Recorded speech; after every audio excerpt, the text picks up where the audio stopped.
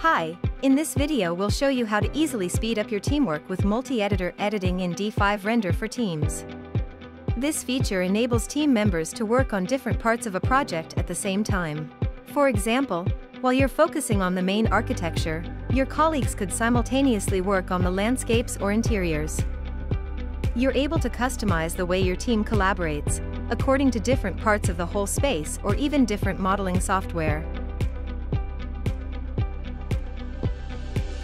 To achieve this, we introduce to you Worksets. A project itself serves as a central file in D5, and by dividing the tasks among the team, different worksets are created and assigned to each person in charge. Since projects across various industries tend to vary significantly, Worksets allows you to tailor the workflow to your specific needs. Let's take this villa project as an example to show you how it works. 1. Decide on the members involved in this project and their assignments. 2. Split the project model correspondingly, and save each part separately. 3. Open D5, create a new scene, import the models.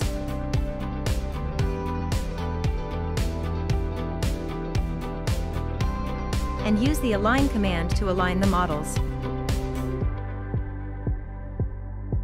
4. Save the project to the Team Project library.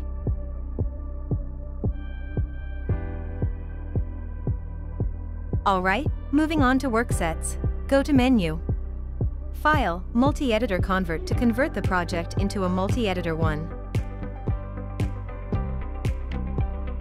Click on Custom Workset to create Architecture, Landscape, Post-Processing and Output Worksets. Then select the models on the left to add to the corresponding worksets on the right.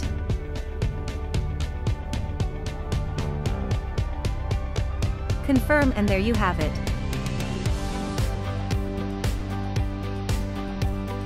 Now from the project library on the welcome page, you'll find the multi-editor project with an icon in the upper right corner of its thumbnail. Double-click on it, and the assigned worksets will display with an auto-generated default workset. Team members involved in this project can then dive into their own worksets and start working. Let's try with the architecture workset, and open the scene. You're only allowed to edit your assigned model in the workset, and cannot affect the ones from other worksets. Once you are done with material editing, camera setting or model placing in your architecture workset, save it. Then you will find all the changes you made are automatically merged into the central file.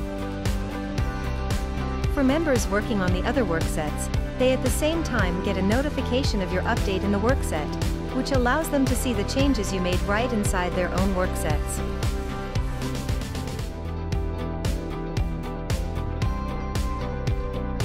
If their worksets are saved, you as well will get notified on their updates. To ensure the best real-time performance and efficiency during this process, D5 provides a performance mode option for you to check out other members' updates in lower quality. This is perfect for considerably large projects or for team members who require less of super precise real-time previews. While the architecture and landscape parts are making progress, the colleague in charge of post-production and rendering output is also working on the perspectives, testing effects with RYMAR.studio, ready to finalize and export the renderings.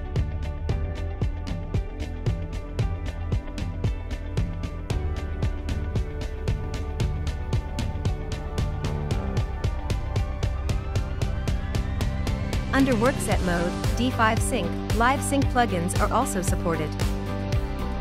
In some cases, resources from one workset may interfere with other members' worksets in the scene. You can place such resources on the same layer and then set visible to this workset only for this layer, so they don't display in other worksets. Abnormal exit from D5 can result in the workset, or central file, continuously showing as being occupied. To solve this problem and reopen the scene, contact the team administrator for forced quit of editing status in the project library. When the project collaboration is finished, and you no longer wish to continue with multi-editor editing. Open the central file, go to Menu, File, convert to a normal project, and you can merge all the worksets, combining them into one file. That completes the tutorial of multi-editor editing in D5 Render for Teams.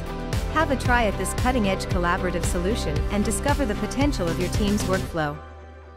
Thanks for watching.